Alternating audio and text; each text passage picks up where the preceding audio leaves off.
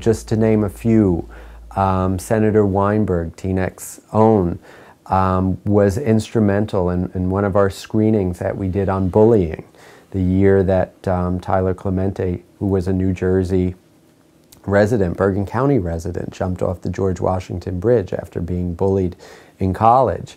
We made a big push to bring awareness to LGBT issues, to bullying, and Senator Weinberg was involved with that screening, co-sponsored it. We did a film called Out in the Silence that year, and that was the catalyst, or one of many catalysts, where she introduced legislation in Trenton along with her colleagues, and they passed the most comprehensive Bill of Rights, the Bullying Bill of Rights, which is the most comprehensive bill of any state in the U.S. So we had, you know, an impact on that we take a tiny piece of credit, but it was so successful after TIFF we had to have an encore showing, and Senator Weinberg came back. That was one thing. There was another screening that we did with a documentary short about an orphanage in Africa, in Western Ghana.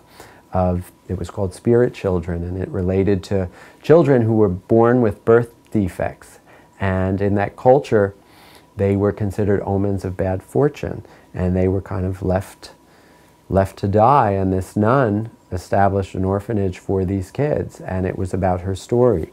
And one of the women who saw the short felt so compelled and moved through her church group. She raised funds for this sister in Ghana, in her church group, and they flew to Western Africa to deliver the money to her orphanage, so they could get things like running water.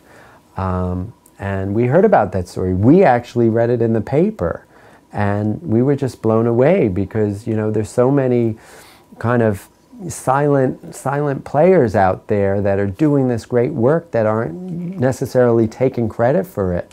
And we were able to, you know, share in that and to celebrate that. You know, the Central Park Five came out for one of our opening nights, and their story, you know, to be able to tell that and hear about that in a community and people who have been wrongly incarcerated. We've done so much on mass incarceration and trying to create a dialogue in our community relating to that. So those are just a couple of so many stories that really have impacted, you know, the state, the country, and, you know, hopefully the world. Not, you know, not to sound smug, but, you know, there's that ripple effect, and we see it.